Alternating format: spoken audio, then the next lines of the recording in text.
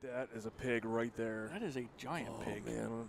I told you we should have brought our hunting bows. Oh, God. Focus. Okay, anyway. If you have not practiced enough with it, understanding how your muscles work and the shot cycle, and you don't have a solid mental program, you're going to get trashed at some point. You're going to start hammering releases when that sight picture becomes perfectly still, because in your mind you think that's just the way it should be. I'm activated by one finger instead of having to keep consistency on all three fingers, or just even two or four. You know, there's a 4-finger model out there. Yep. And I think there was a 5, but no, it can't be. Anyway. You only have 4 fingers. Yeah, we can edit that out, right? Anyway. No, I'm not. So, yeah. When he takes that lens out, there's still the same amount of movement, but he's not seeing it as much, which puts probably more comfort in your mind, I would assume. The higher power you go in your lens, the more movement you will see. Like for Adam, when he takes out a lens and he says he shoots his best, like he's still moving the same whether the lens is in there or not in there. Yeah. Hey everyone, this is Rod White, and you're either listening to or watching the Rod White Bow Show.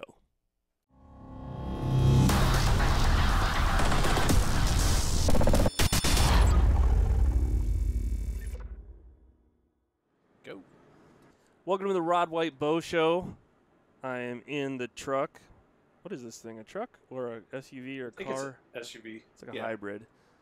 On the way to the Paris ASA tournament. Just met my good buddy Adam Gibson. I mentioned him in an earlier podcast. What up? Adam is arguably one of the best wrist strap shooters in the industry, I think, as far as professional shooting goes in 3D archery and target archery. I would put him right up there with Louis Holmes and Paige Gore. Yeah, they're both pretty good. So is Michael Braden. Braden's did a lot. That's true. I totally didn't even think about him. Yeah, Braden's did a lot. Braden's, those guys there kind of set the path for me to kind of stay with it. You know, everybody else is kind of changing over to the handhelds, you know, the buttons or the back tensions. They kind of, if they're still doing it, then I could. So, yeah. And especially in our industry where, good Lord, I mean, that's, everybody's shooting back tension, or you pull out a wrist strap now. Well, and not now. I mean, it's sort of falling backwards where everybody's kind of like, well, you know, okay. But shoot, 5 years ago, they're like, yeah, that's what you use for hunting, right? So, yeah.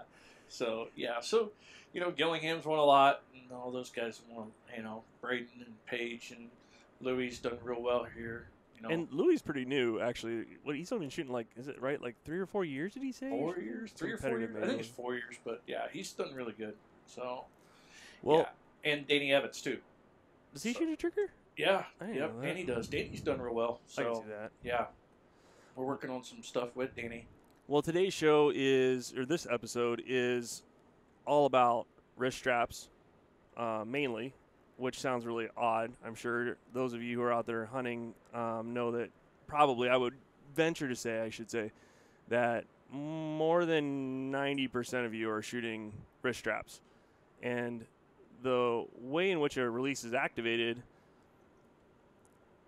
if done improperly, can lead to massive problems, to the point where some people actually quit archery because of target panic and buck fever. And a lot of people seem to make the switch into handheld releases because they want to avoid that. Yeah. And I think the fact of the matter is you need to have the right mental game to begin with. Even people who are shooting back tension releases, a lot of people are hammering them, a.k.a. Tim the Hammer Gillingham. Yeah. And I just thought this would be kind of a cool podcast to talk to, or an opportunity at least to talk to somebody who's, you know, man, I've never seen you shoot anything but a wrist strap. Yeah, that's all I've shot. I mean, I've done a few here and there, where, you know, I've just decided to pick some up back tension. Now, I do store back tension with me.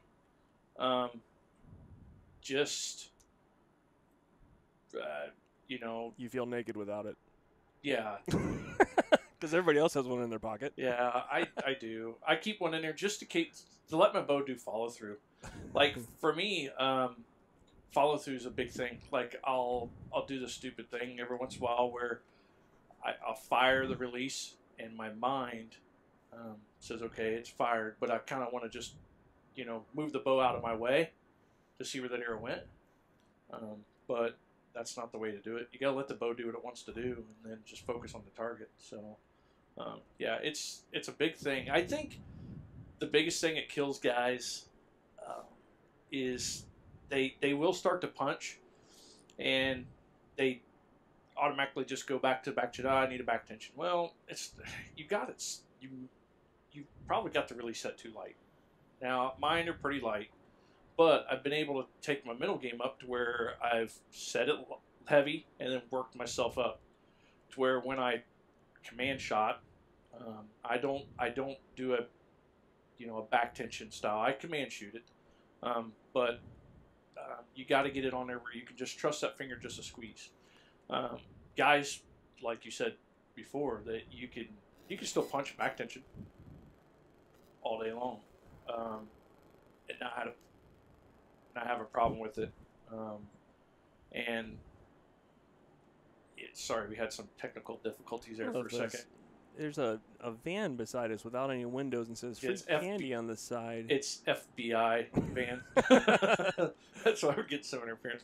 But yeah, on the back tension, guys can punch that. Guys can bail out on that. Thumb buttons, I call them bail buttons. They're just as much, you can bail on those just as you can as a wrist rocket or what guys call a caliper. Or what my index finger release. So you can bail on those too. And you see the guys like, I'm pretty sure Louis, I can't speak for him. I know Danny, probably Paige, and Tim and I are about the only guys that kind of command shoot with him. Braden, I know he's got his so stiff that you could step on it and it probably won't go off. He wraps his up pretty deep, but and let me step back on that. It's the separation of the mind. So here's an example I give all the time. So let's say right now we're driving along here and a dog runs out in front of me. It's a natural reaction to just step on the brake.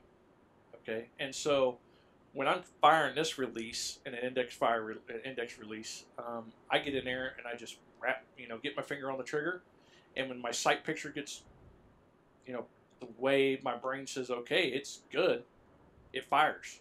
I don't have to tell my foot to step on the brake. It naturally happens. I don't tell my index finger to go. Guys think I wind up when I say, yeah, I command you. Oh, you punch. Well, no, punching is actually just thinking about it.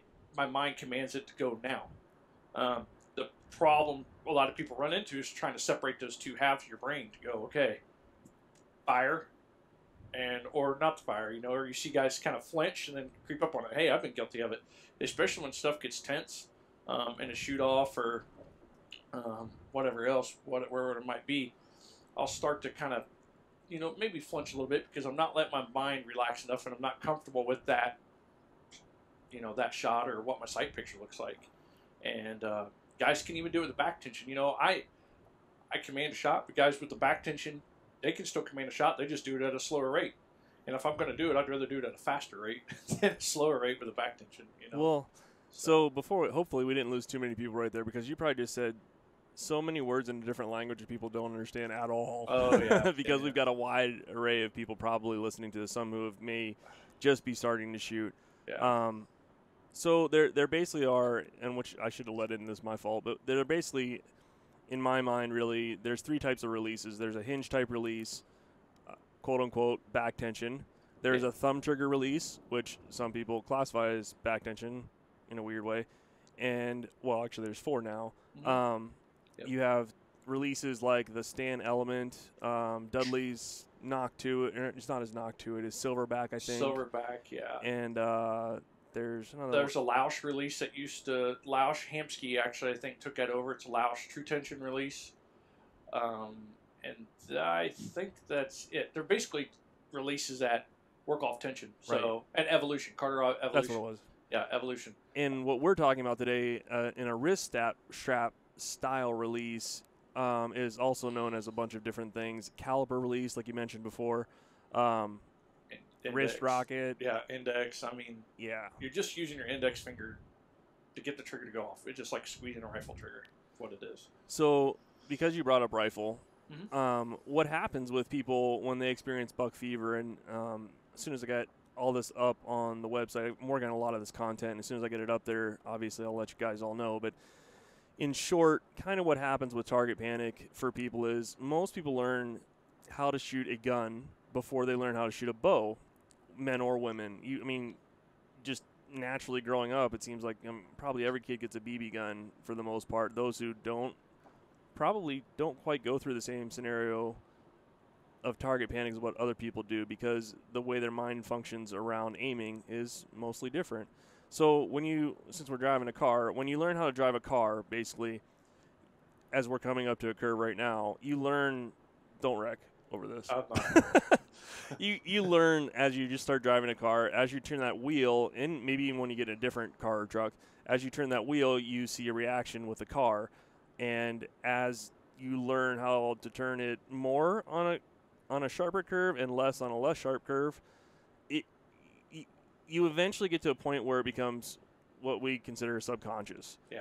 And that subconscious, at that point, when you hit the level when you're driving for years, I should be careful about how I word this, but I don't want any kids out there, parents calling me saying, my kids just took driver's ed and you told them to drive with their knee. But in theory, we'll just say, wink, wink, you could drive with your knee on the steering wheel, texting in one hand and eating a cheeseburger. Not that I've done that. Well, okay. Well, I was actually getting pretty good at that, actually. All right. Now I got to put a caution sticker on this one. Vanessa, she actually yells at me quite a bit about that. But so what it is that's the example I use a lot is driving. So you're not on aiming. Now for me, it's not okay. Let's keep 2 foot off the center line, 3 feet off the edge there. It just, you're looking ahead of you and not looking at the front of the the vehicle there.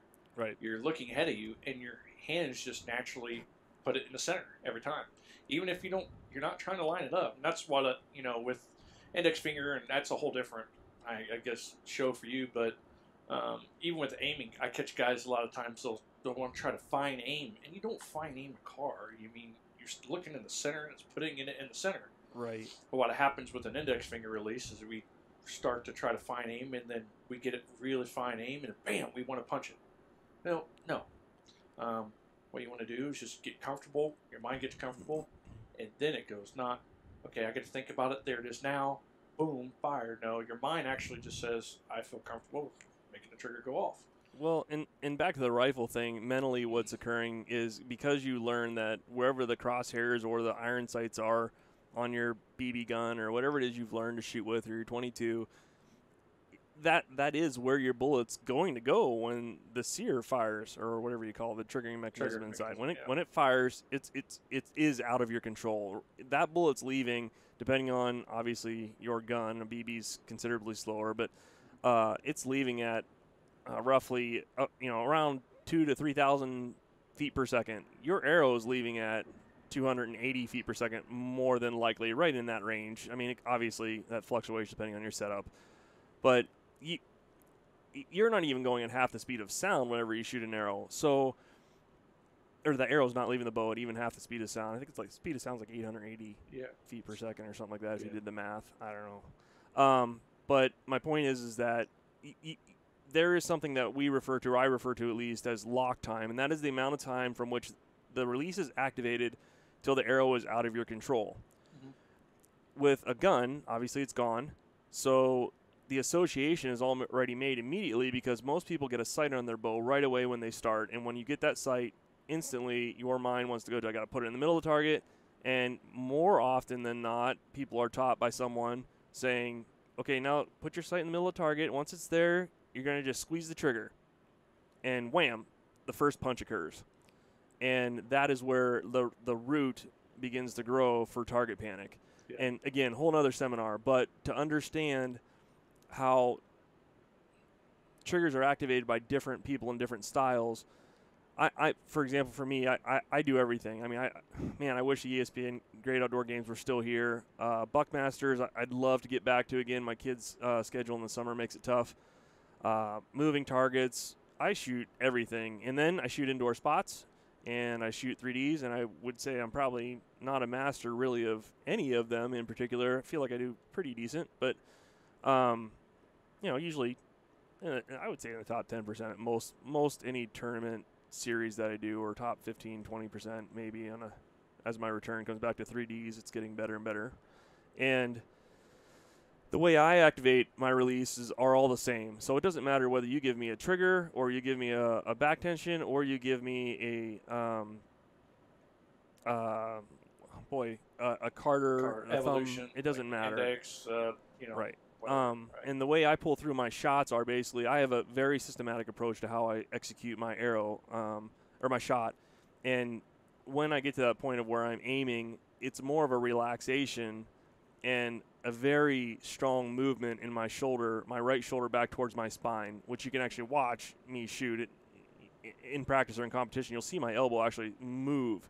And that freaks a lot of people out. But the concept I learned under how to shoot a bow, I got lucky and had a coach, Tim Strickland from Colorado, implanted this early in me.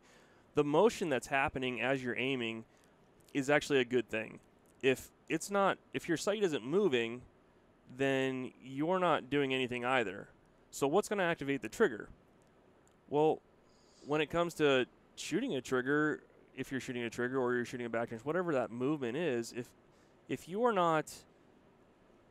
not practiced enough with it, understanding how your muscles work and the shot cycle, and you don't have a solid mental program, you're going to get trashed at some point. You're going to start hammering releases when that sight picture becomes perfectly still, because in your mind you think that's just the way it should be.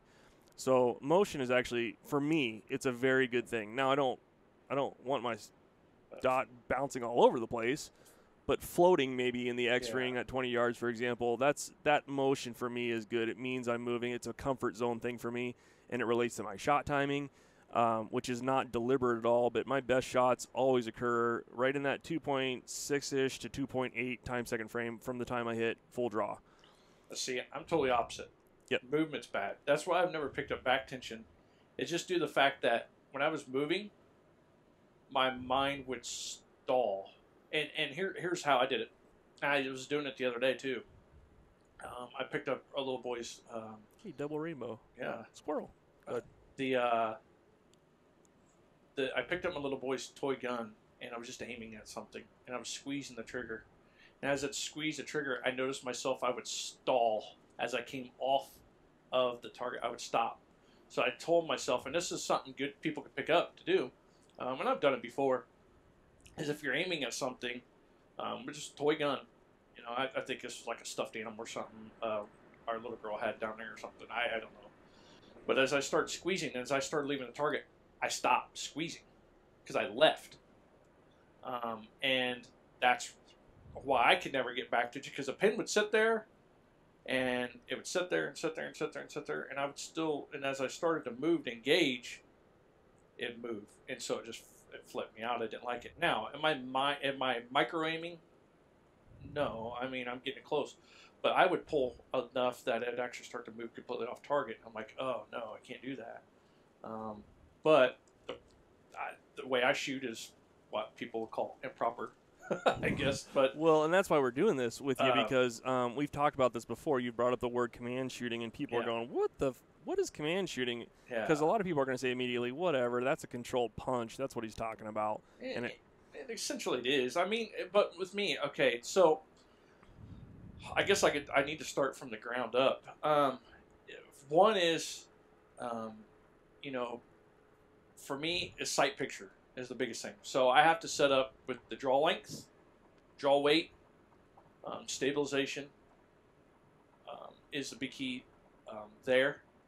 If the bow's moving, it's just not gonna it's not gonna go off for me. I mean, I'll stall.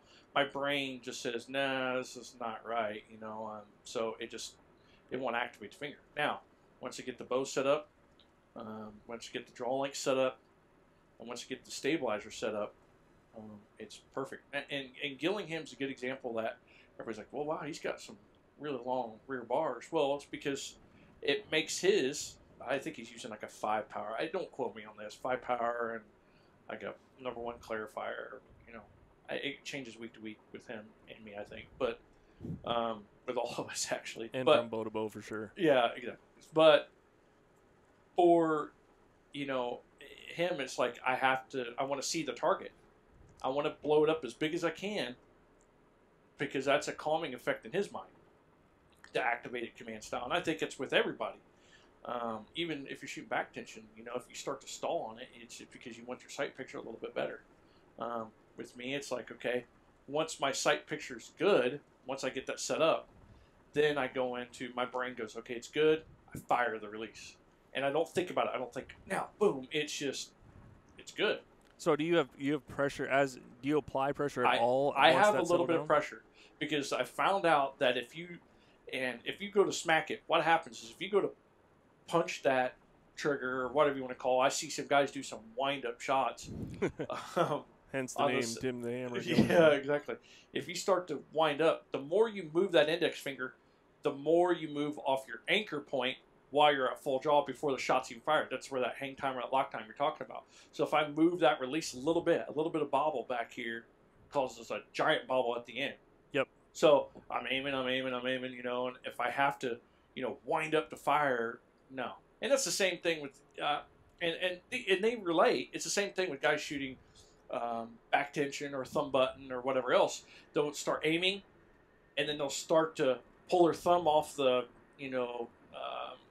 what do you want to say, the knob there, just, to get the safety to go off. Well, that causes sight picture to move, and I don't like that. For me, if I start to aim, sight picture starts moving, that's not good. So if I start to move my finger around to get it on the trigger while I'm at full draw, or if I have to start to create pressure, guess what? It starts moving. My pin does, just like it does taking my thumb off the barrel or whatever else to get it to, get the release start activating on the back tension or thumb button or whatever else. So hopefully I don't confuse too many people. Well, I mean, you might need a pen and paper because I've got ADD so bad right now, and me driving and doing podcasts on the road is like, the two of us combined are a problem. People need to take meds after listening to this. So. But yeah, so that's how it is. It's confidence and sight picture. So that's how Tim does it. Me, personally, I change my setup. My setup varies. So indoors, I'll use a 4-power with no clarifier. And guys are like, well, why do you use no clarifier? Wouldn't you want to see the target? Well, yeah, but then that's where I start to get into that fine aiming again. And if I fine aim, I stall. My finger does not move. I'm telling you. And then, like everybody else in this game, they want to be accurate. I mean, they want to put that arrow right in the same hole every time. I don't care who you are. You want to try to run it to the same hole. Nobody's ever came to a tournament and said, well, I just want to shoot 60 X's, but I don't want to put them all in the same hole. I don't care who you are. I don't care. So with me, the ultimate goal, obviously. Yeah, exactly. So it's everybody's goal. So you start to fine aim. So me with fine aiming, that stalls the process, and I only have 2, 3, 4 seconds to aim before my muscles start telling me, "Ugh, get rid of it." So right, and that's not good. And that's where guys are like, "I'm aiming, and then they just punch it." So you've got to make that time short by getting a good sight picture and finding out what you like. I can't sit there and tell you that you need a 4-power when you feel like you need a 6. We were just talking. I think it was last night we were talking.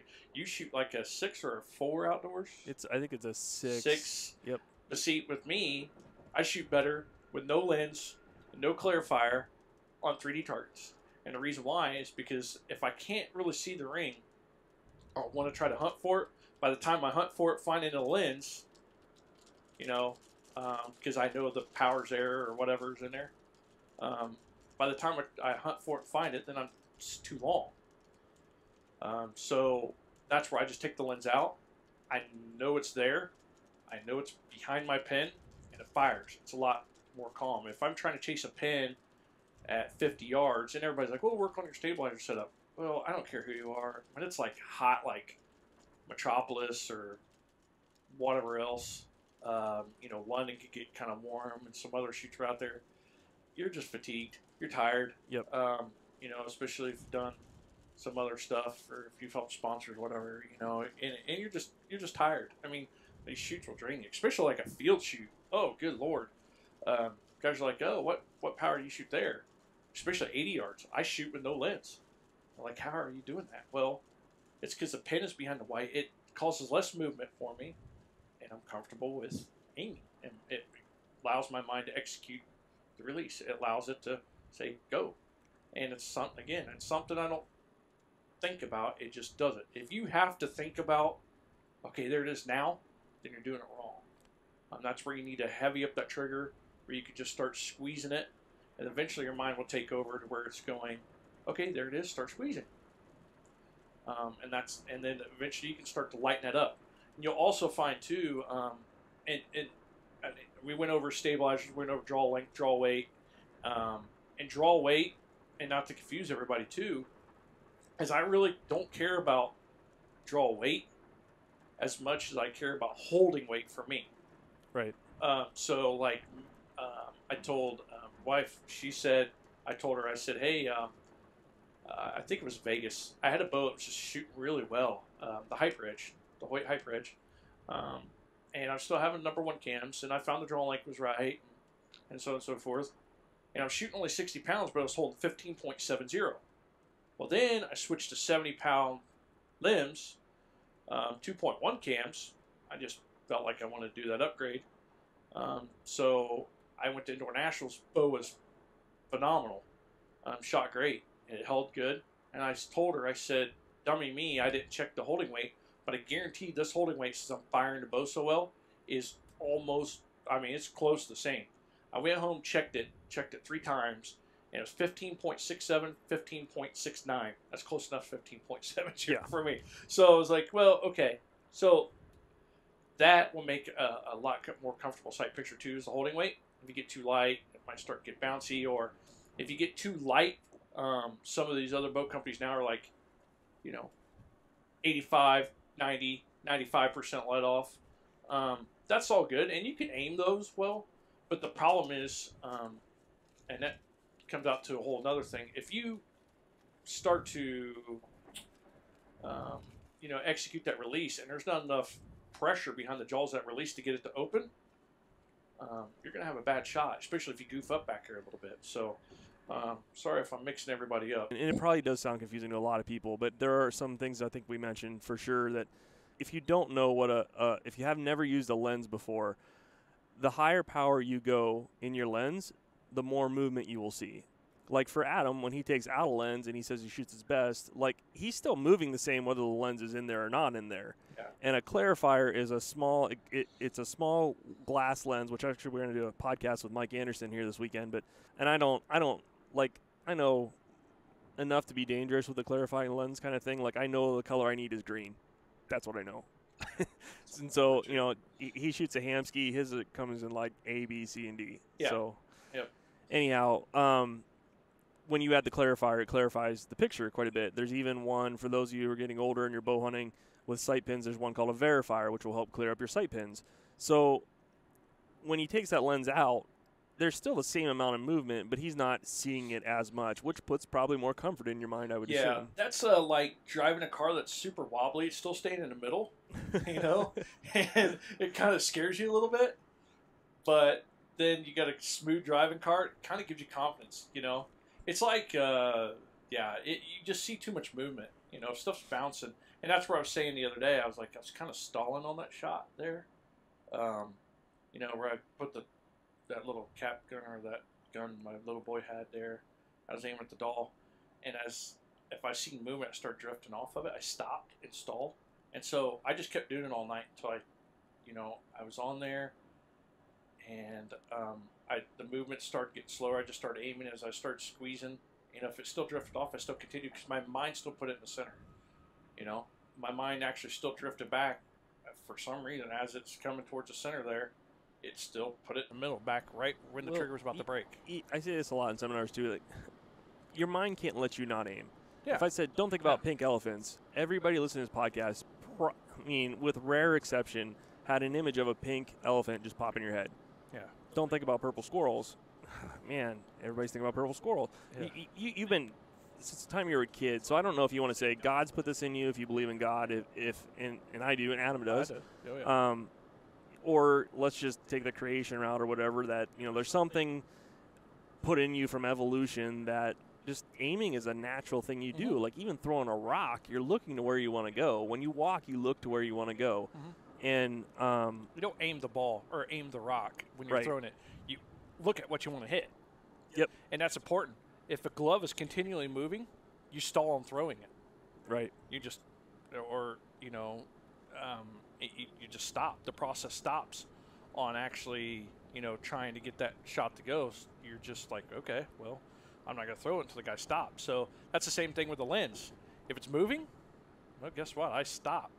But I found out indoors with a 4-power, it brought it up close enough. It enlarged the target big enough, like especially if we're shooting, you know, Vegas where we're shooting, or let's say not Vegas, Iowa or Midwest or Kansas City or Lancaster. These are all 20-yard indoor 5-spot targets. 20-yard indoor 5 or Vegas 3-spot, where the Super X or the small baby X is the size of what, like a dime? Yeah, roughly. Yeah, roughly. Maybe a little bit bigger, but let's say a dime, so it makes it seem more cool.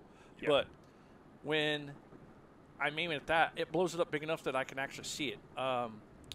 When I take the lens out, it's so small that I can't really, you know, I'm trying to peek behind the pin to make sure it's there. Now, if I know it's there, I try to aim for it. But if like on a foam, like 3D this weekend, ASA when we're going down there, if it's not there, I don't really try to peek behind it. I just kind of set my mind there, and it just naturally aims in the center there. Right. You know, there's not a bullseye here in the middle of the road. You're just looking at it, and it naturally drifts in the center. Yep. So that's the way I look at it. But well, and I think that's where you enter into the subconscious part of the equation for you when you're triggering your release. Like that's you're not consciously making an effort to do that. Now, when you pull back into your shot, are you and I've watched you shoot before, but are you squeezing your shoulder blades back together? Or how are you, like, once you get the full draw, how do you maintain your sight picture? Because obviously you're talking a lot about steadying up that sight, so you're not nearly a kind of dynamic shooter, I guess I would say that I just create enough tension in there and I stop. And I can't tell you exactly what, you know, I just go to full draw and I stop. And it stops, you know, my shoulder blades stop. I don't move my shoulder blades anymore. Right. I keep engaged just to hold enough to hold the bow back. Gotcha. So that's what I do. If I start engaging my shoulders a lot, well, guess what? I start moving. So it's kind of like, well, okay. But I can tell you this. Different disciplines of archery for me, and it will be for everybody, will take a different kind of aiming. And I know this is ADD. I'm watching this highway patrol man as we're going to go by him right now. Dude, this is like we definitely look like we're on Top Gun. And we're Goose and Maverick here. He's staring us down so hardcore, dude. I'm waiting to get pulled over. Am I doing a speed limit? Yeah, I am. Sorry, guys. If this show gets bad ratings, it's because of me. I promise you, it's all because of me. I told you whenever this bow show started, folks out there that are listening, that you get nothing but the real deal all the time with me. Yeah, so. It's definitely real. And after, like, I think I've been on the road, all day, 12 hours now. So, yeah, you get kind of loopy. But anyway, so for me, I mean, different. And long story short, it just becomes you have to find out what works best for you. Some guys, like, I've got a buddy who likes he likes a pen that's super bright and super monstrous, where you can see it, and I can't do that. It's so bright that I can't see beyond the pen. And so I'm just continually peeking behind the pin. I have to shoot a 10 thousandths fiber, either green or blue. Red, I'm colorblind, so that don't work out too well. So, and then if I'm indoors, I shoot a black dot with a lens. It blows up the target big enough, and once the black dot covers the X, my head says fire. If it doesn't, I let down. And that was the hardest thing in the world for me, is letting down. If the sight picture doesn't look good, or if I start to get fatigued, or I have a hold too long, and I'll know I'll hold too long, I'm like, this is going to go bad. And trust me, when I tell you guys this, it helped me immensely. There's been a couple times where I've fired shots and I'm like holding them, bouncing, it went in the center, that automatically told my mind, ooh, I could get away with it. Well, guess what? It doesn't always work out. So the best thing for you to do is to let down. And that takes you, especially for a command shooter, I have no idea why, but I've asked people that shoot back tension. It takes more. That is a pig right there. That is a giant pig. Man. I told you we should have brought our hunting bows. Oh, God. Focus. Okay, anyway, but it takes more for a guy to let down command shooting than it does for a guy with back tension, because he can control that shot more than a guy with the back tension, I think. Does that make sense? Yeah, I think so. I think people can understand that. I'm more control of it because I got my finger there and I can control it. I can get it, fired any time. So if the sight picture's going bad, just let down, restart. In the games we shoot, we have plenty of time. Now, ASA, you can only let down 2 times. Deer hunting, you can't. But that's a whole different deal. That's where you've shot enough through the summer, shot enough, spring, to begin, comfortable to where, hey, I come up, my setup time, and what I mean by setup time, and setup time to me is not, putting an arrow on the string and pulling back. Mine is pulling back, anchoring. When I pull back, anchor, and get down on the target, that's setup time. I have to set up to where that pin gets down there, and it gets down there quickly. Because the more time I fool with slowly creeping down on the target, the less time I have to actual aim and actually to get my release to fire the correct way. So that's the same thing with deer hunting. For me, it's pull back, look the exact spot I want to hit, and my pin falls into there. That goes back to driving again. You don't look at the end of the hood of the vehicle and aim it. You look at the road, and it aims itself. I look at the deer, I look at the target, I look at whatever, pull back, and it falls right into the place. Yep. So, yep, and that's the setup time. I make it quick. That's the huge thing for me with command shooting, and it's the setup time. The next biggest thing is actually picking out a good release, and I'm for me and Danny Evans and a few of us other guys, Lewis Holmes and Lucky Dogs. Yeah, we're actually working on a new index style release right now that will suit everybody. My problem is I always had to release that when I fired. I pulled the trigger, and no matter what I did, it was either hanging up or. And for me, hook style releases were always good for hunting, but they weren't always good for accuracy. So, like if I command shot a little bit, or let's say if I got my finger out on the trigger a little different. And if you guys, and how I do this is, if you actually look, if you take it, let's say any wrist strap style release, index finger, and you actually start to climb out. What I mean by that is putting your index finger a little bit further out on the trigger. It actually changes the position of the head a little bit. It will actually cause that head of that release to go, grab a little bit more of the D loop or one way or the other. Actually start to kind of, make an angle there, and I don't want that. And that is, if you want to see like a further explanation of that, I guess I shouldn't say see because we're driving and talking, but if you were to push on the side of your bowstring, if you were shooting out of a shooting machine and you push on the side of it just even a 1/16 of an inch, the impact difference at 40 yards, depending on your setup, could be up to a foot. Oh, yeah. I've seen it worse than that. Facial pressure, the string on your face, is a major no-no, in my opinion. Yeah. Now, do people do it? Yeah, there are exceptions to every rule, and there are some great shooters that bury strings. I do. What did you just say? You do it? I do it. Yeah. You need a better coach. I'm poor. I can't afford one. But yeah, it has a massive effect downrange that is immeasurable to you as a shooter when you're aiming. But it's the same thing with a release. When you have your finger way out on the edge, which is a big argument why. Like, I only shoot 2 fingers. I don't shoot 3 fingers on a release. Yep. Rarely will you ever catch me with 3 fingers. The less amount of fingers or the less amount of parts touching that string when a shot's fired is the better off you're going to be. Yeah, because it equates to less deviation from the line that is normally there. Yep. So. And that's, I mean, good Lord, I could go on and on and on about it. But what it is basically we got it to where it's a single jaw, which I think single jaws are the best because, you know, you don't have to worry about both jaws open at the same time. A hook release, if I got way out on that trigger, if I came in, it actually would cause the hook to actually hook a little bit deeper on the D-loop or a little bit open on the D-loop. And some guys are like, hey, I like it for hunting. Great. But my definition of hunting accurate and some other guys' definition of hunting accurate is two different things. I want to be able to not just hit a Dixie cup at 20. I want to be able to put all 12 shafts inside that Dixie cup. That's just the way I am. And so, because, and the way I've always said it,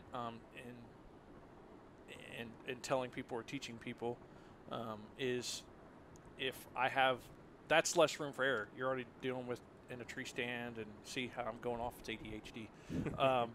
But, you know, you're in a tree stand, the wind's blowing, the nerves are up, you're in a weird position. If I, you know, say I'm shooting a thicker glove that day and I start to creep out on the end of that trigger and I'm halfway accurate with my setup, that equals to a much bigger expansion of where that pin's going to hit, especially when those things are in effect. So we tried to take it out with this new release we're building from True Ball, which should drop June 1st. We're in the final stages of it. So, you know, guys that like, you know, to be able to squeeze a trigger can do it. It's a crisp release, single jaw. You ain't got to worry about the head deviating. We put plenty of weight behind the release, and that's important to me. Explain that real quick. Now, weight behind the release. So there's two types of weight. Weight is on this release, it's a head. The head's heavier. It's actually, I don't want to say what it's going to be made of because we're kind of, you know, teeter-tottering back and forth, but it's going to be heavier.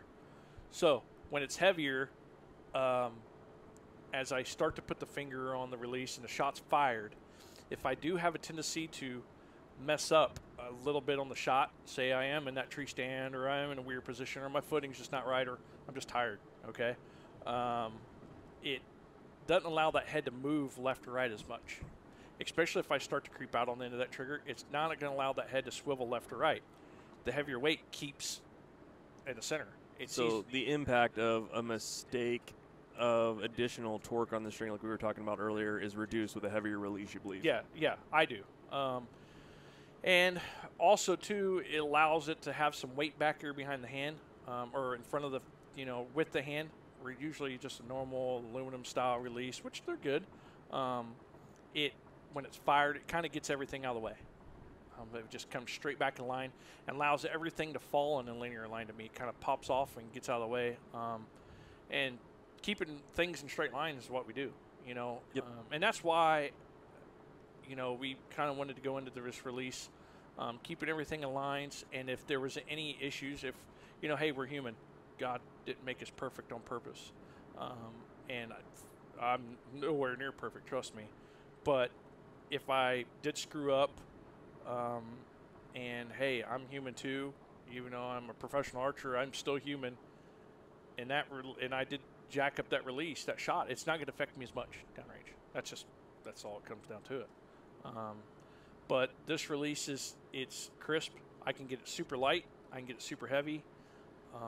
And it fires awesome. So I'm excited about it.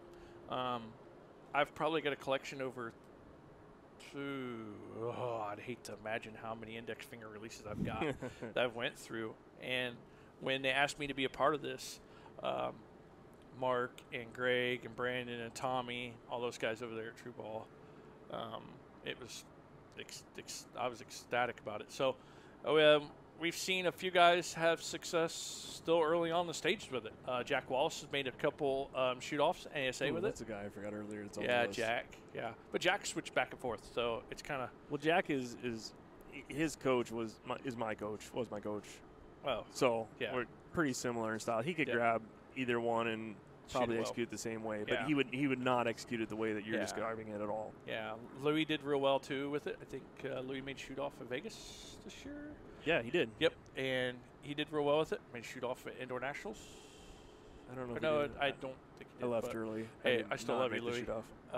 Yeah, I was kind of grumpy after that day, but yeah. So you know, and I've shot decent with it. I mean, I've shot well with it so far. What I've had, I mean, and it'll put them down range. But this is not get too far off track. And for me with the index finger, is going back to keeping everything in lines.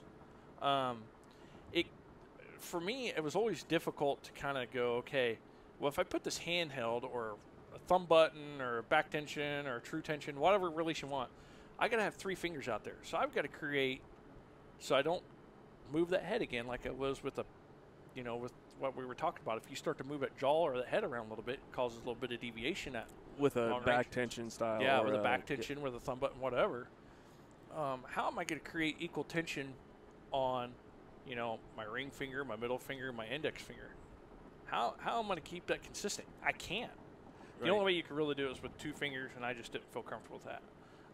And also as well with me, on my knuckles, I'm like, I can't really feel an anchor point, too well.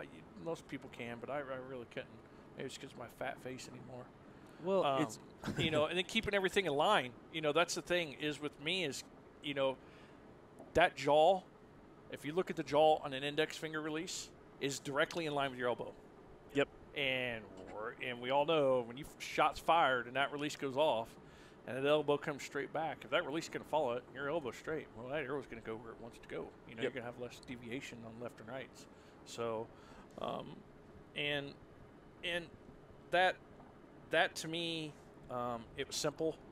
It was always there. I didn't have to worry about putting anything in a release pouch or anything. It was just, it was always there all the time, and I hunted with it. So some guys will go from a back tension to a thumb button, and to me, I like to be able to practice with everything, all 3D season or field archery season, whatever, that I'm going to use.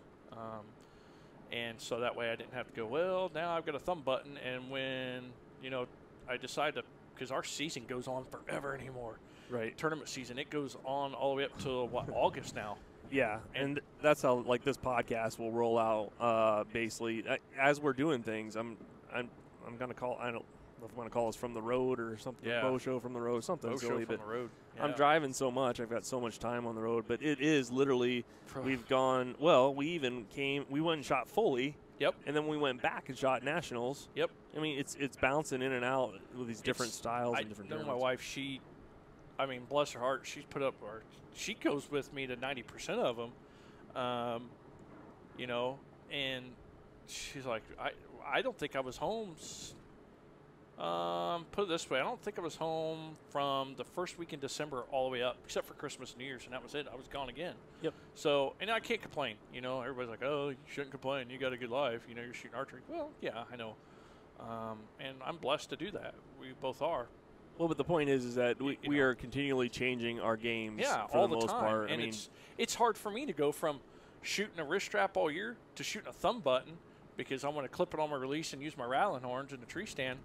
I can't do that. So I just use it all year, and vice versa. I can't use it go all from hunting season, and I don't stop shooting. Even when I'm in the middle of hunting season, I'll shoot my hunting bow just as much as I did my 3D bow, just because I just, if there was something wrong, I would rather catch it, midday while I'm in between stand sets or whatever else, or throughout the week when I do got time.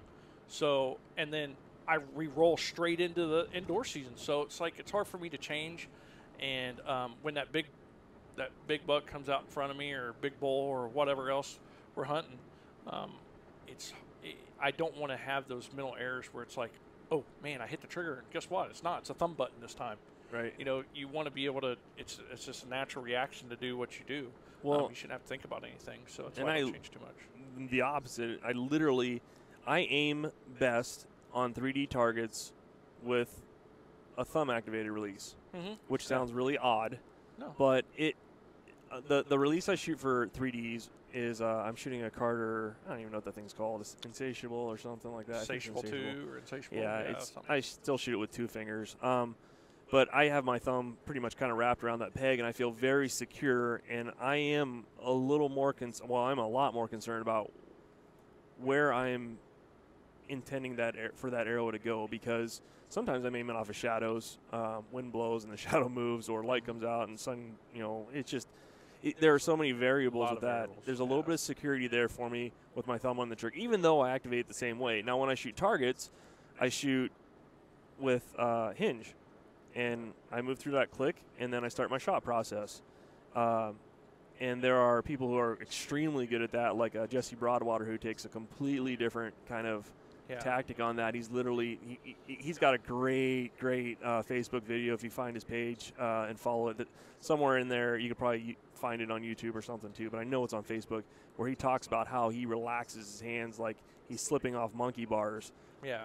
Rod tried that, and Rod almost killed himself.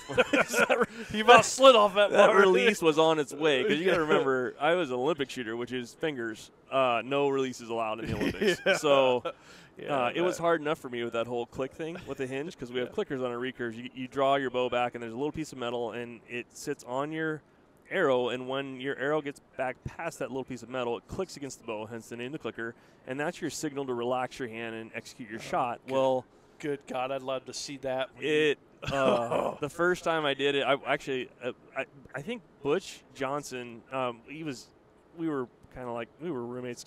We were always together. We were always shooting together and always in the top 3 together. So at tournament circuits, so we roomed together a lot. And I remember him grabbing a hold of one of those, and the clicker was, I don't even say it was new. Maybe it was new, dating myself. But when he got the full draw and that clicker clicked, it was like tremors like you can't believe. It could be explosive, and I've seen a couple people that have let go of that, who have switched from fingers to a release when you hear that click. And what it is, it's just a half moon and device, and basically that hinge rolls around that, and it falls off a little shelf, makes a click sound, and then it falls off a whole shelf and it fires. Yeah. So I definitely can't do with those, because if something clicks in my index finger, something's wrong. and when it clicks, I found out too that, and I still carry one. I still have one with the click as well. I just don't aim with it. I just kind of relax. That's what I'm doing with it when I shoot. I don't aim. I don't even care if it's, as long as it's hitting a bail and I'm not losing arrows. Right. It gets myself to relax mode, not be all tense. Let the bow do what it wants to do. Allow the bow to do its natural direction it wants to do or go. And when that thing clicks, though, if I do try to aim, it's like click and it moves. The pin moves, and I don't know. I'm probably, and you're activating a little bit differently than I do. When I get to full draw, I click it right away. Just move in and click it, and then I start my shot process. So from the time it clicks to the time I fire is that 2.6 to 2.8 second range. It's the thing is, you could tell. I mean, maybe total time. I could promise you, I maybe have had 6 months, not 6 months solid. I mean total time, solid shooting a not solid, but I mean, total time shooting a back tension. I just pick it up to just relax me. That's what I do, and so I'm not good. Me, if that clicks there, and if I'm aiming, I get on the bail, and I know, I could tell my wife, get down there. It's less movement you got to do, with her. Get down there. As soon as you get to your anchor, it should click. Yep. Because you're not pulling and then get to the click, and so look at this. This is supposed to be an index finger thing. Now we're talking about back tension stuff. Well, I was coming back around to that. Okay. And so when it gets to elk and whitetail season for me, I switch back to it. I shoot an index finger. Right. So I actually went with the intention of shooting an index finger at Nationals this year. But when I swapped, because I shot not the last ASA, the ASA before that, it was the last ASA. Now it's one I got the check from. I think I shot an index finger on. I have to go back and look. But anyways, I made a switch, so I was not shooting my 3D bow, even though they're both Halen X's that I was shooting. I made a switch from the 3D bow to my indoor bow, and my draw length just wasn't right. Like, it just didn't. I couldn't get it to settle down, and I looked like I was playing a game of asteroids up there, man. My pin would go around that X. I'm like, I taught everybody it's a slow kid with an Etch-a-Sketch in his hand. Yeah, it's bad. Shaking that baby up. But I have personally, I've never had target panic, and I 100% attribute that to the way that I execute my shots, regardless of the release. So I switch around with them. I know, like for you, it's a comfort thing. Like you just want to shoot that kind of trigger. And the thing is too, like I've said before, when you're competing for money, or even if you're doing it in the backyard, you don't want to waste your time just shooting arrows. Right. Just shooting arrows. I want to do it comfortably, and that's the thing. It's comfortable in mind. If it's comfortable in your mind will relax enough that you just shoot. I mean, again, I'll go back to, since we're driving, if I've got a wobbly car, or if I know that my wheel's about to fall off, or wheel bearing's going bad, or something's making a noise, I'm like, oh, good Lord, what is going on now? I tense up. Yep. And I can't, I can't concentrate on anything but what's going on there. I can't concentrate on just, just drive the car. Well, the same thing with shooting. It's something's going wrong. That pin's moving. I can't concentrate on just execute and follow through. It don't happen. It ain't going to happen. It's natural. I think it's natural instinct that it's not going to happen. And well, that is the essence of what happens with target panic is why slapping a trigger, if you want to call it punching the trigger. What happens is a complete breakdown of the shot to where you're not using the muscles you were using to aim. You make a switch into using smaller muscle groups in your fingers. Right. And it can be different for everyone. I've filmed and coaching people, helping out here and there. I've seen all different types of responses when that goes off. And a lot of times it's the sight pin wasn't in the middle of the target. If they're shooting circles, like you can see even some of the world's top shooters, you'll see their arm go shooting way up in the air whenever the release fires, and what the heck is that guy doing? His pin may have been just below the X, and he got too conscious, or she got too conscious into that desire to make certain that everything is absolutely 100% perfect. So, again, it takes a different mentality. Adam, clearly you've got that. I mean, you're a very calm person compared to me, even though the ADHD is still there. Oh, Lord. Trust me.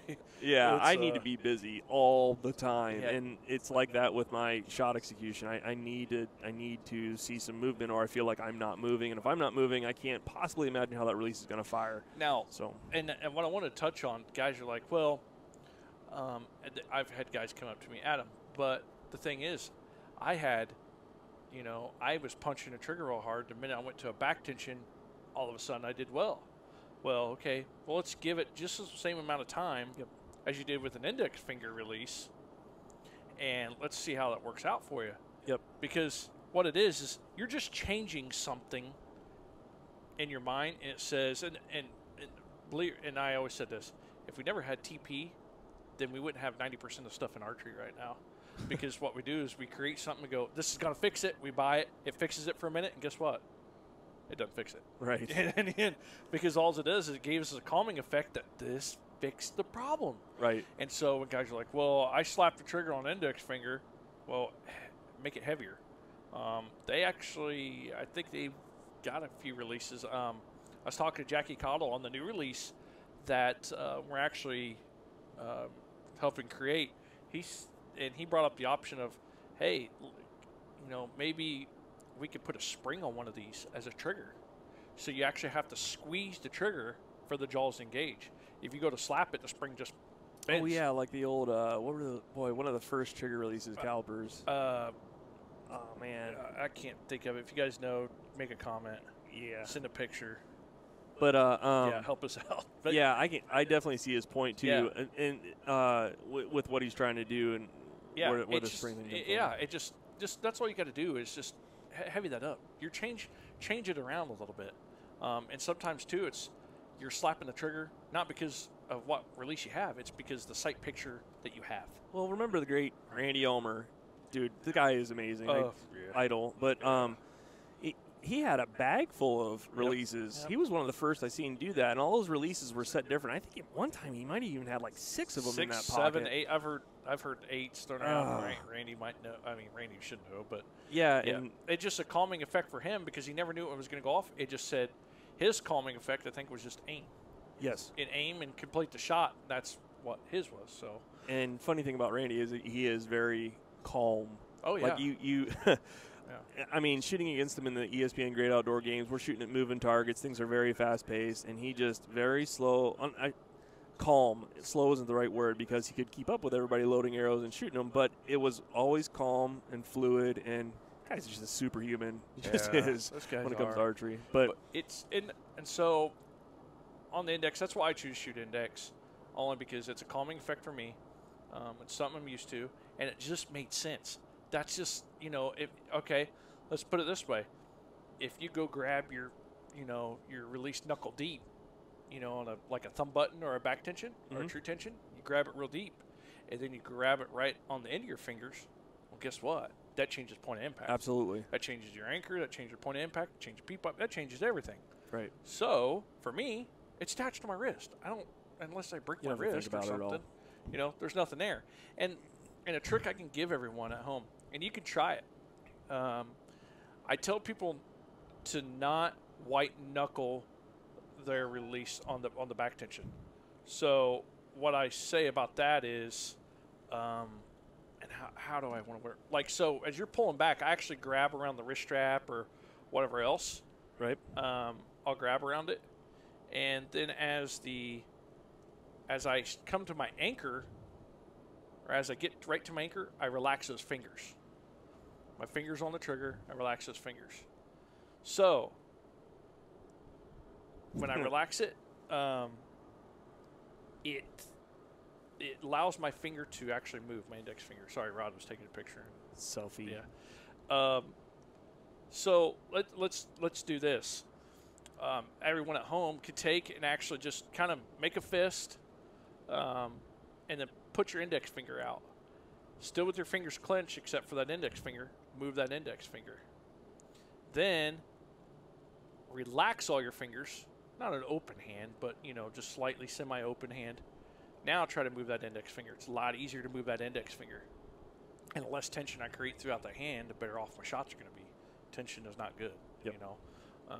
So that's where I tell people I go back. I don't white knuckle it. I wrap around it, wrap around the barrel. I will, you know, hold on tight there, get to my anchor, then relax those fingers. It allows that, you know, I put that finger on the trigger and allows that trigger to get it to go off. If I'm white knuckling it and I try to move that trigger finger, I actually start to move my anchor a little bit to get that release to fire. Gotcha. And it makes things a lot heavier. Seems like a 3 or 4 ounce trigger. Seems like it's 6 to me. And so it's like, that's not good. And when I wrap tension around there like that, it messes with my follow through. I think it creates a lot of tension in the forearm there. And so it doesn't allow my body just to be relaxed and let the arm do what it needs to do to get that release out of the way. Gotcha. So hopefully it makes sense for everybody. Well, and follow through is people get a little confused on follow through. The term is used as if you're trying to do something specific after the shot fires, and it's not. It's really you should the more relaxed you are, the more consistent you're going to be. Yeah. So what Adam's talking about is when the release fires, his elbow's coming back like you mentioned before, and the hand is just kind of flopping down really, and it comes back. Again, not to bring up Jesse again, but you watch Jesse Broadwater, you see his hand, he's got this classic kind of hand goes up in the air. He's just totally relaxed at a whole level, another level than most people probably ever It's achieve. easier to create relaxation than it is to create the same exact tension every time. Yep. So going into one of the, I mean, I don't know how much more we can talk about a little block on a strap that wraps around your arm, but one more little question is, or thing to bring up, I guess, is the angle of the trigger. This is a big deal to you, and obviously this is going to have some to do with that whole thought process of alignment. With me, and I and Danny, we all agree that if you get a trigger that's like a straight post or a curve that's, you know, it's still got a curve in it, but it's straight, what it causes is I put the finger on the trigger, and as I put it on there, and if you start to just squeeze, especially like on a straight post, you'll actually start to see the head or release start to move to the right for a right-handed shooter and left for a left-handed shooter. So what I like to do is, again, create everything in line and pressure in the center. I like to get the trigger swept back. So on this one, I don't know if we're going to quite go that way yet, but the triggers that I like are the ones that are swept back. And when I create that, and what I mean by swept back is it almost looks like I don't know how I describe that, but yeah, it's just basically you hold the head up. It's not at a 90 degree angle. It's not at a 90 degree angle. It's more of a 30, 35, or 40. Yep. You know, 30, 30, 35 somewhere. It's swept back more towards me. So when I start, you know, when that shot goes off, it puts that pressure, or as I start to pull it, pulls it straight back into the center of the release back into the webbing strap. That's something else I need to touch on too, but back into the webbing strap of that release, so it's straight back in line. It's not way out on the end where it causes that release to move, the head of that move. It's straight back towards the center, where the pressure's already built up at. I'm not creating some pressure somewhere else where, hey, here's the pressure, it's in the center, and it's not swinging ahead left or right. It's just, you know, it's pressure right there. So it's right back dead center. That's important to me. Another thing I didn't touch on, and good Lord, another toll? It's like Chicago over here. They picked the right booth this time. Yeah, but another thing that's important to me is the connection. So what I mean by that is connection from the strap to the head. Okay, so you have essentially, I've seen 3, but there are actually just 2 are used. The webbing connection, Trueball has it, Scott has it, everybody's usually got it, Carter, you know, they've got a webbing connection there. That's important to me to have that webbing connection so I can micro adjust that length. Some guys like to wrap their, it's like they like to wrap their finger up real deep around that trigger, and I don't. I like to get it there on the end. Mine's actually wrapped around it. Yours wrapped around it. See, Yeah. And to me, it causes. And But that's from a hunting perspective. If I were just shooting targets, that would probably change, honestly. I'm not trying to hit a dime. I mean, don't get me wrong, I want to be as accurate as possible on my hunting setup, but I need some security there because no matter what, there's going to be a lot of excitement, and a lot of movement when that moment of truth comes for whatever it is that I'm chasing, whether it's an elk or a whitetail or whatever. There's just so much effort that's put into it, and when that time comes, I want to make certain that I'm able to put my finger on the trigger, especially I may be wearing a glove. Yeah. So I want to be able to make sure I've got Yeah. enough margin of error there that the shot's not going to go off prematurely on me. And to me, I mean, that's just the confidence. For It you, is. it's just for you, it's like, okay, it's there. It's confident that you know it's there, and you're going to be able to make a shot. You ain't going to worry about it. To me, I just can't wrap my finger deep because it creates tension along the top of the wrist. Yep. Or along the top of the hand there. And again, I'm all about not being lazy. I mean, I've got to create tension, a little bit. I've got to be able to pull and hold my bow back and whatever else. But, I like to not get my finger. I don't like the trigger completely out on the end. I like it about in that first groove of the finger. And it's not like now, you don't want it to get to where my finger's straight out. Right. It's creating tension again. I like to just be able to get and set there. And your trigger is extremely light. Yeah, mine. Yeah, halfway. Compared to most. And I still, though, and everybody's like, well, that's the sensitive part of your finger, and I've heard people say it. It's there. Well, yeah, I know it's there. To me, I know it's there. Right.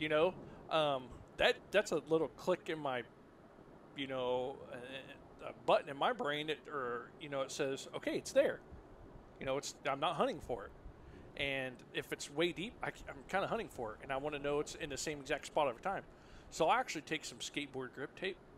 A little trick everybody can do. If you got like a flat, the trigger's not necessarily a round peg. I guess you can do it on a round knurl type trigger, but if it's like it's flat on the inside, there where you wrap your finger. Yep. I take skateboard grip tape. I cut it the same width of that. I'll put that on there, and that kind of gives it a catch, especially with gloves. I know it's not going to slide off on the end, and I can feel it all the time. It's there. And so, and as I get it right there on the tip, it's fire. But I want to be able to adjust that release. What I was getting to is I want to be able to micro adjust that release to where I'm not having to curl that finger any. I don't have to stretch it out. I want to be able to just set it there. And it's amazing. I mean, I'm telling you, I've taken it, and if you look at the web, it's just got little lines in the webbing there on the adjustment. Adjust one little line in the webbing, and my shot will change. It will light up. And it's because I'm not having to move that finger back in it. It just sits there. It's just a natural position for my finger to be. Guys that shoot barrels, there's the barrel connector. You can, some of them have screws on it where you can just screw it down. Connector from the head of the release to the wrist strap. Wrist strap itself. You can, just screw it down a little bit, so like a nut on the bottom of them, and you can just keep tightening it up until you can find the exact length. I would tell you though, don't guys do the? I see it a lot. Guys will connect that or cut that. That all thread off there that's connected to the head to the strap. They'll cut it off once they think they found a spot. Yep. Shoot with it for at least a month. Shoot with it with your gloves on, and just shoot it in the backyard. Shoot it without gloves on, and then go ahead and cut that instead of hey, this is where it's at, and find out you need to go longer. And then mark it. On the webbing strap, I'll actually take him like a silver Sharpie, and I'll mark it. And then if I feel like, you know what, I'm shooting the glove for turkey season. Like this turkey season's coming up, I've got one set up to where, I thought, okay, it's okay feeling. I'll go ahead and mark the spot. But then, last night I shot it for a minute there, and for a little bit. I'm not shooting 100 arrows out of the bow turkey hunt. I'm shooting one. Hopefully I'd shoot 100 if I go to States. That'd be awesome.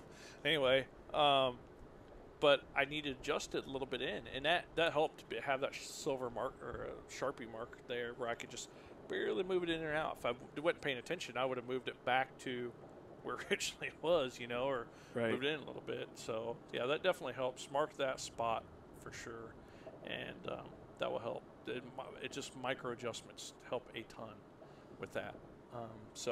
But I think we're coming out with 2 options for True Ball. I don't want to speak for everybody over there, but it's definitely the web connection and I think the barrel connection.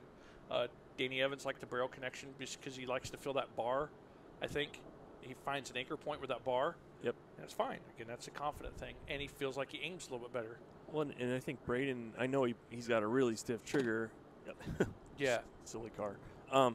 He actually, I don't know if I'm going to guess he wraps his around. He wraps that thing down there. It's like a fish hook. You almost have to, because if you're putting pressure on the top of it, it's going to be very variable compared to if it's kind of like you have to do one or the other. Yeah. There's like nothing in between because, like you mentioned, if you're squeezing your finger down, you can watch the arc change in your finger. Yeah. And so if you're pushing on the top of that release, or coming at it from a top angle and it's adjusted really heavy, obviously it's going to make an impact on that deviation of the line that the knock end of the arrow takes towards the target, which is going to change your impact. Right. So, but I think he's got his wrapped around really deep. Yeah, he's got his wrapped around pretty deep. And it's because he just uses back tension, or he uses tension.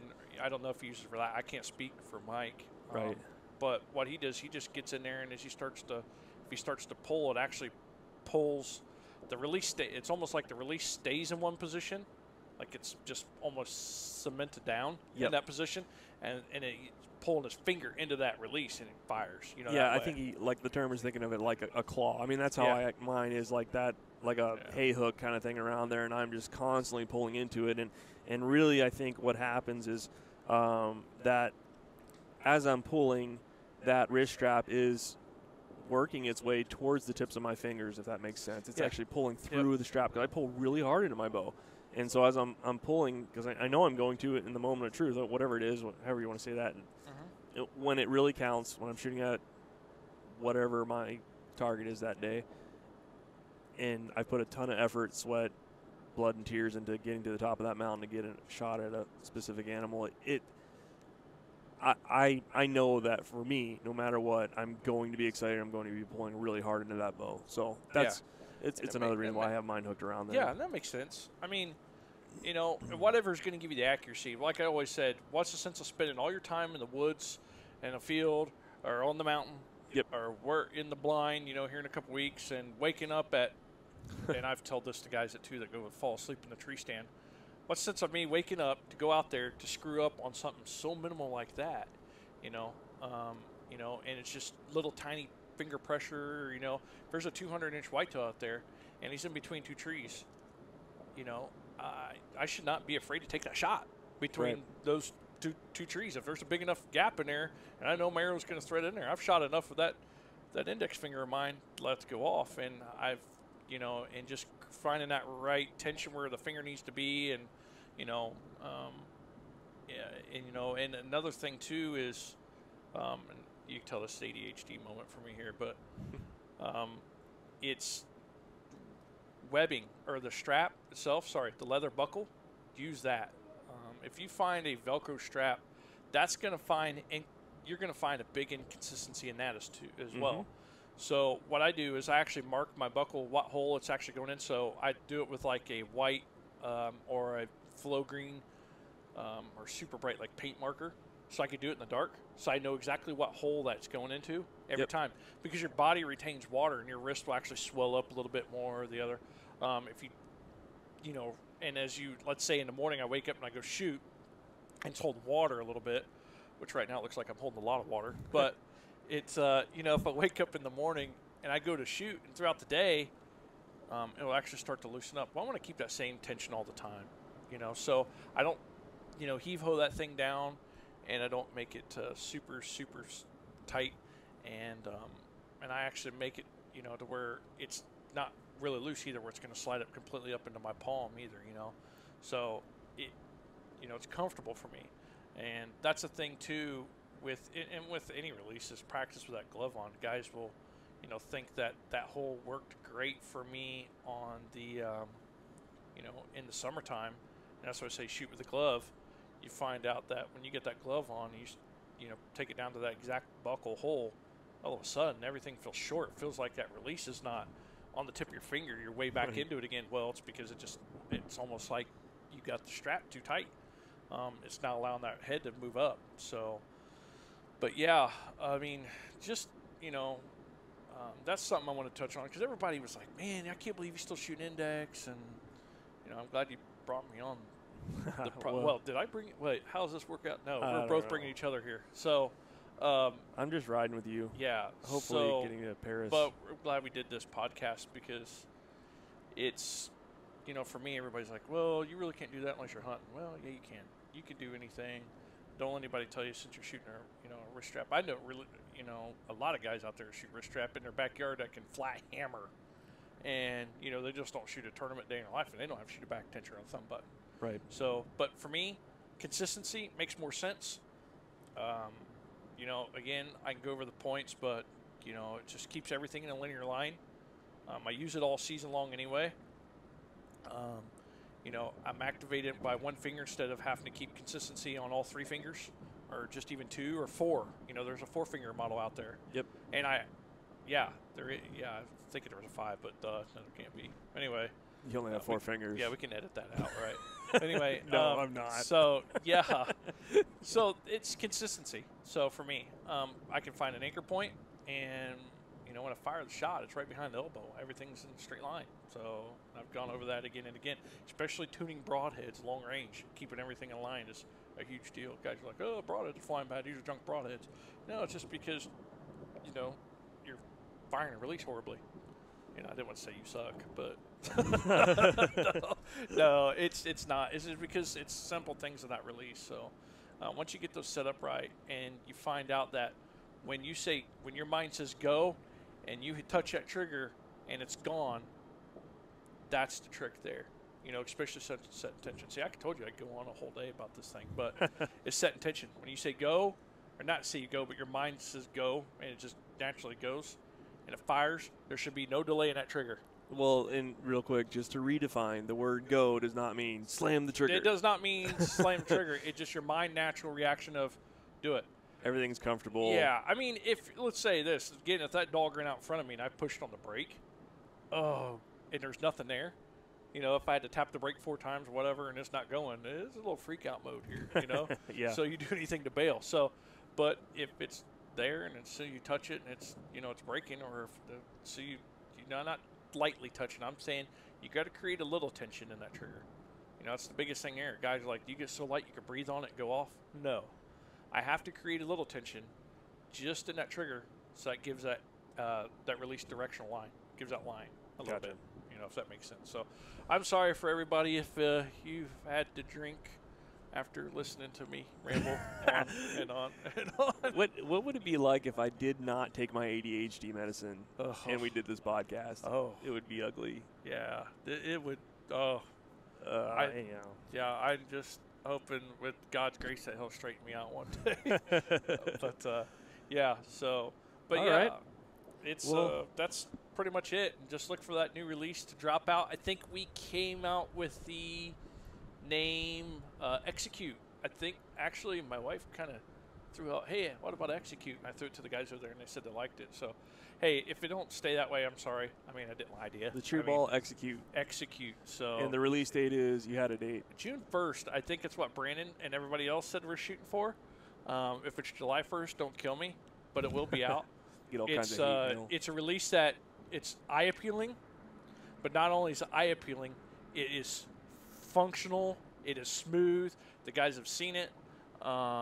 If you guys want to take a look at it, find me at an ASA shoot or an NFA shoot, or go by the True Ball booth, and you'll be surprised. This thing is awesome. I mean, it fires, it's clean, it's crisp.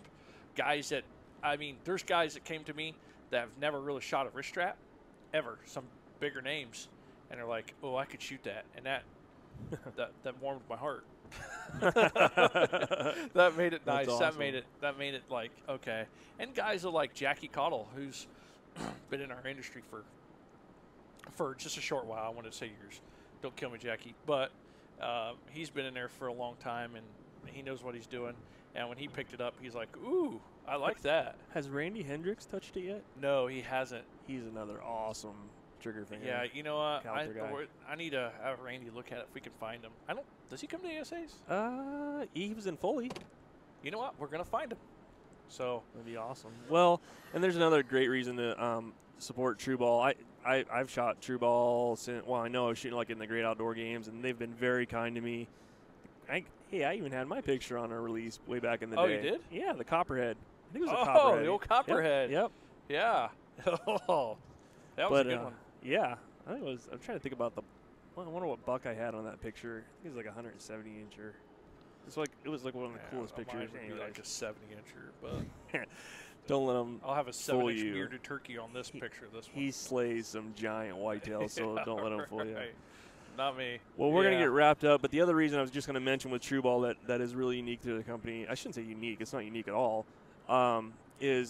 they are a Christian company, and they do have an incredible staff that works there, and anytime that you can support, anything really, I believe, related to God, it's if you're a Christian, and at least give it a shot. Definitely. Give them their attention. Maybe you're going to shoot I know I mentioned I shoot a Carter for 3Ds, but I'm shooting the Flex. I think it's called the Flex 3. It doesn't really matter if it's a 3 or 4 because I only have 2 fingers on it. Flex or yeah. Flex, yeah. And then not Abyss. It's just Fulcrum. Fulcrum. Yep. That's it. Yep. And then in the fall, I think I still shoot that Copper. Yeah, I do. I'm still shooting that Copperhead. Anyhow, they're a good company with great intentions, and they're trying to strive to make this game and as good as it can get. Yep. They really donate back and they give back to the archers, and I mean, they make an incredible product too. Right. I mean, they really don't. And I'm not just saying it to blow smoke up anybody's skirt. I'm telling you, and anybody that knows me, wife to friends, like, dude, you are rough. You have scratches all up and down this bow. I'm like, wait, what's good of a carpenter? If you look at him, he ain't get a scratch on a hammer. Right. I throw my bow over the fence. I don't chuck it. I just, here he goes. I do. Okay, well, you do. But, and I want something that's reliable, and especially these tournaments. I mean, man, we're rough on stuff. Yeah. And so it's like, well, I want it to be able to hold up, and that's why I choose True Ball. And then they came to me and said, hey, do you want to help on this? And I'm like, yeah. So when they wanted to listen to us, that was like, yep, that's when they want to listen to the shooters, and that really showed that they at least want to listen to us index guys, because there's a lot of companies out there, and a lot of them don't want to listen to index guys. I mean, let's face it, there's more sales and thumb buttons and oh yeah, every configuration you can possibly imagine. Yeah, And that doesn't mean those other companies aren't great release. Like I said, I'm shooting variable amounts. Forrest Carter and those guys have been great. Yep. Those guys have set a lot of paths for a lot of people, and there's a lot of good companies out there. But I just choose to support them just because, hey, they've been awesome. So. Well, we're actually, believe it or not, got off the exit. Hopefully we're in Paris. Well, we're not in Paris. We're in Oklahoma, Hugo, because we couldn't find a hotel close enough. Hey, that's what happens when you register like a day or two before, and try to It's find called hotel. being fashionably late. I use that term all the time. Yeah. I just got sight marks yesterday. I didn't even know what bow I was going to shoot. I switched yesterday from that green PSE machine to my Black Knight Halen X back to the green machine again. So I'm knock on it this You weekend. know, hey, you're on the game, right? At least you Yeah. got it set up before you got down here. So Yeah, now all both of us have to do is literally just fletch arrows. I already cut mine. hey, but we have I to got to buy build some them. tomorrow. Oh, you do have to buy. You do have one up on me. Jeez. Yeah, I do have to buy some at least. All right, so. ladies and gents, thank you so much for listening. Hopefully you've gotten some great information. I know it is probably hard to conceive that you can spend over an hour. Geez, we're at like an hour, 20 minutes almost. Holy crud. Talking about a small little box attached to a strap wrapped around your wrist. Wrist rocket. But we did successfully and hopefully covered everything you could possibly imagine. Check out Adam on the tournament trail. Hopefully we're going to see me and you maybe shooting off. That'd be awesome. Yeah, it would a be big awesome. shoot off. It'd be a long ride home, but it'd That be would pretty be awesome. It would And be awesome. he's he's a professional shooter for Hoyt and True Ball Ball XL, and Victory Archery, Bodoc Archery, Jeff Sanchez. Jeff Sanchez, Feather Vision, Chuck Cooley, those guys, and Are you feeling pressure to make sure you remember every one of your sponsors? you know, I kind of am right now. You know, and honestly, if we're gonna give shout outs, I couldn't do it without my family. But us and the kids back home, it's like I won a tournament or something right now. But it's without those guys letting me come down here and do this stuff, I wouldn't be doing it. And most of all, our Lord and Savior Jesus Christ. If it went for Him, none of us would be doing this. So True story. yeah, All right, Adam, thanks for being on the show, and no problem. we're out. Peace.